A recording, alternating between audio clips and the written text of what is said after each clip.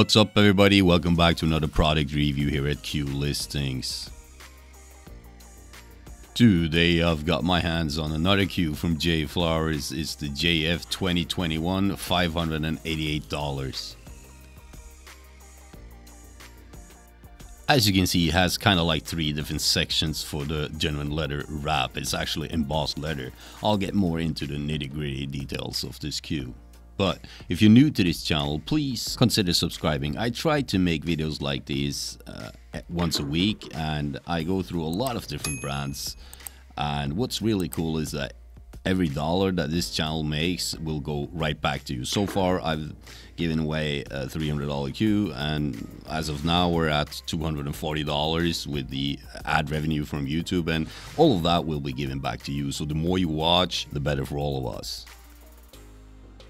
If you are new to the brand JFlowers, they're probably one of the fastest growing brands in the US and North America right now. They got a bunch of cues at $300, and that's with a carbon fiber shaft and a leather wrap. And even though this particular cue is $588, it's still a bargain in my opinion. It is also included with a 9-inch extension, and you know, normally other brands, they charge you $70 to $90 for that. So if you are in the market for a new cue, I definitely recommend checking out jflowerscues.com. Even the $300 cue, they play awesome, and you can actually decide whether you want a carbon fiber shaft or a wooden shaft.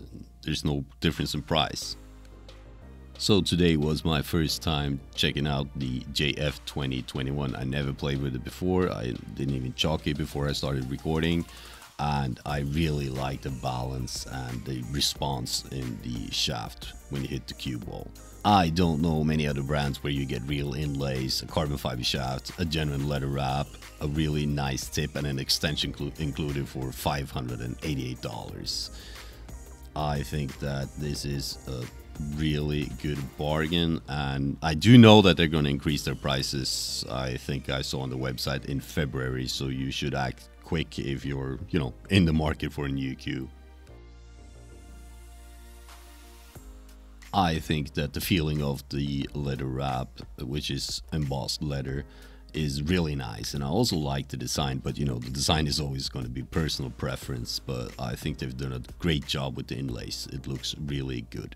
If you look in the top right corner now, I'll put a link into a sound test I did with a lot of different shafts, and the JFlowers shaft actually was one of the lowest pitched sounds compared to a lot of other brands that had really high pitched sounds.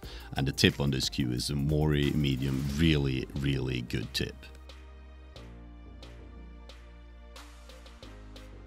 I guess it doesn't really matter what the price is if the cue and the shaft doesn't perform the way you want it to. So let's head on over to the field test. Obviously nowadays all the rage is about low deflection this and that, and everybody claims to have the lowest possible deflection. I certainly personally don't find that to be the case. My simple conclusion is that almost all the carbon fiber shafts, and I've got, you know, 10-15 of them, behave in a similar way when it comes to the deflection.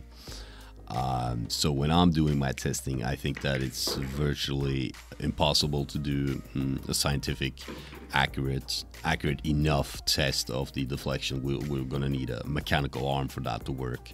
I think it's almost impossible to duplicate the shots every single time, and you have to be, you know, incredibly accurate when you do the test.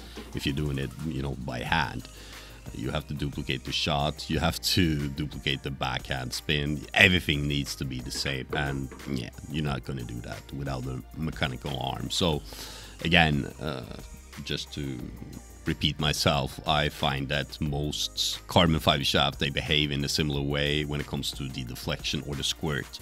And also, people, you gotta realize that we need squirt, otherwise you can't really bend the ball. If you have zero deflection, it's gonna go straight forward, and it's gonna be almost impossible to make you know, these cut shots along the rail where you actually need that little bit of a banana path of the cue ball.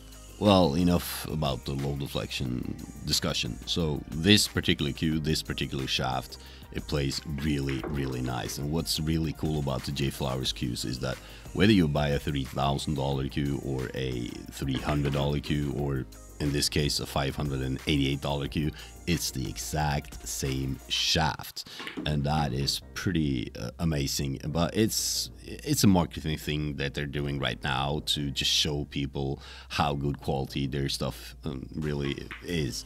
And you should act quickly, because I do know, again, the prices will increase, and I'm really happy I found this brand, because I'm super impressed with the quality, and not even comparing it with the price. So anyway, guys, thanks for watching, and please again consider subscribing and smashing that notification bell.